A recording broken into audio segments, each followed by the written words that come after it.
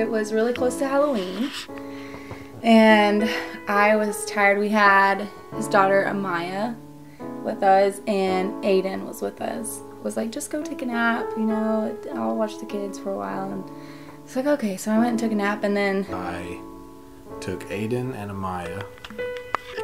We bought pumpkins from a pumpkin patch. I carved out "Marry Me," took it to her mom's house, woke her up from a nap. It's probably a couple hours later, and he came and he woke me up and he's like, the kids have something to show you. It's like, okay, like half asleep, and I walk outside, and Amaya and Aiden were sitting there with a pumpkin, and he was like giving him a cue, and he's like, turn it around, and he turned the pumpkin, and they turned the pumpkin around, and it said, "Marry Me" on it. He had carved "Marry Me" on the pumpkin. And the kids were so excited, and of course I turned back around. And then when she saw it, I got down on one knee and asked her to marry me.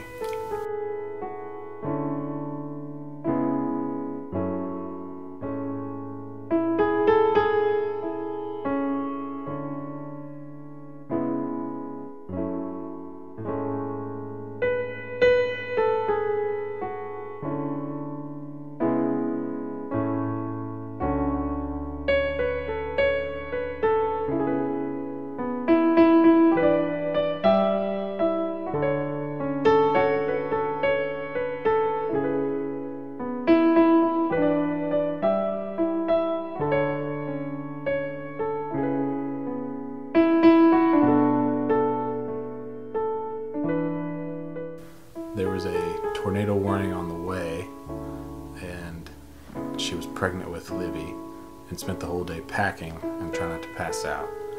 We ended up finally getting finished at around dark, just before dark, before the rain started, and we got out of town and drove away in the U-Haul just before the tornado sirens hit in Stillwater, and got to my parents' house and went from my parents' door straight to the cellar.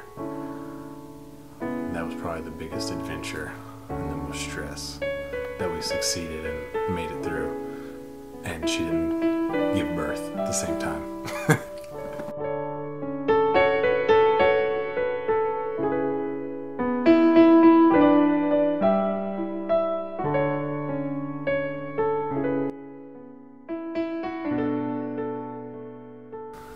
From the very first time that I saw her, we spent a couple hours together. I drove away with my buddy Sam, telling him that there's something about her. The moment that I saw him, there was definitely something like totally special or different about him. And I saw his eyes, like piercing blue eyes, and it was just the weirdest thing because yes, he's attractive, but it was a feeling that really you can't make it up.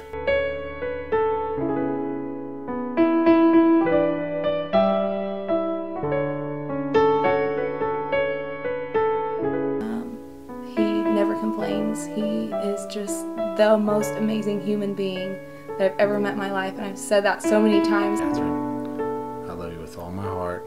I have since the day that we met, and I will to the day that we die. David.